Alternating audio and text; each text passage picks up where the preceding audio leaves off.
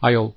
This position here is an endgame study, a composition made by Mr. Prokes, L. Prokes, in I believe 1948 or 49, something like that. I'm not exactly sure.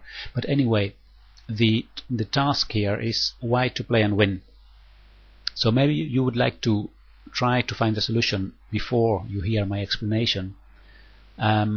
So in that case, pause the video and try to find a way to win for white here. It's white to play and win. I'll continue my explanation in a few seconds. Okay, if we look at the position here, we see that, of course, this pawn on e6 is very important. If white can achieve to advance this pawn, he will win the game, or maybe this way. Oh, I'm sorry, the last one. So that means that black has to prevent this pawn on e6 from promoting. Now let's have a look, just to get some insights in the position, what would happen if white simply tries to win immediately by, for example, playing e7. Well, in that case, black plays bishop takes b3 check, and after the king has moved to d6, then he plays the bishop to a4 and he controls this promotion square on e8. Another way to try to win immediately would be to play e takes e7, but in that case is even more simple. Bishop takes b3 check, and after the king moves, then bishop takes f7, and white cannot win this. So that means that these direct ways of winning don't work. Now, how can we achieve a position where we prevent that the black bishop makes use of these two diagonals, the a2 g8 diagonal and the a4 e8 diagonal, because those are the most important ways of defending for black. Maybe you would like to try again to find the solution now after this first explanation and hints. I'll continue my explanation giving the solution of the problem in a few seconds. So if you want to try, pause the video, and otherwise just keep looking.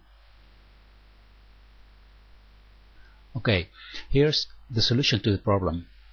So we have seen that e takes f7 and e7 don't work. The solution is actually a very beautiful one because it combines two things. On one hand, the idea of promoting with this pawn, and another idea is to create a checkmate pattern against the black king. The first move is bishop a5 check. The idea behind this is that if the king takes this bishop, then white can play e7, and if black tries to play bishop takes b3 check, as we saw before, then we play king to c5, and this is important. King to c5, not to d6, to c5. Why to c5? Well, because from here we control these three squares. That means that if here the bishop moves to a4, the black king is totally trapped, and the move b2 b4 gives checkmate. So we see that after bishop a5 check, king takes a5, e7, knight and bishop takes b3 check, king c5 is excellent because of this checkmate pattern. Now what if the sacrifice is not accepted?